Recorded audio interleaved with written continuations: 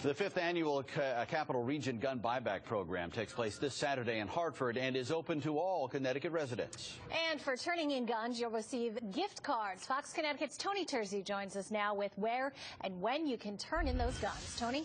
Lori and Brent, the City of Hartford and the Hartford Police Department, in addition to the 3 trauma centers in Hartford, are all involved. The trauma centers involved because they want to help prevent rather than just treat gun-related injuries.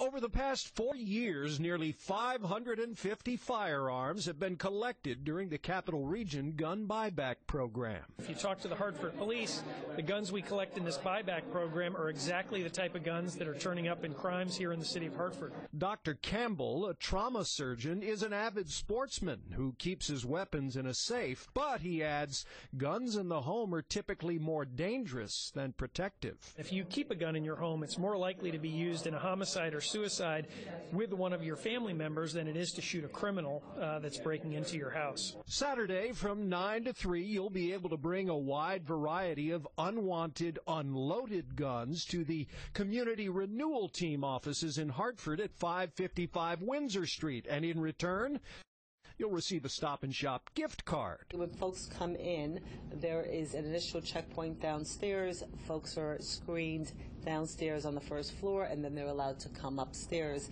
and to give them their guns. Now, what about folks who wish to turn their gun in with no questions asked? We'd like them to provide their name and information should the gun turn up to be used in a crime down the road.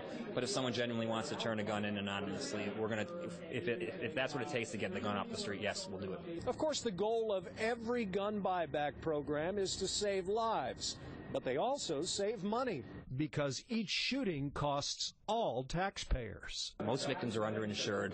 The social services to their children and their family down the road, as well as the person who committed the crime, the court, the incarceration. Next hour on the Fox Connecticut News at 5, one trauma surgeon tells me about one particular shooting that motivated him to get involved, and another trauma surgeon tells me why he's done with his gun. I'm Tony Terzi, Fox Connecticut.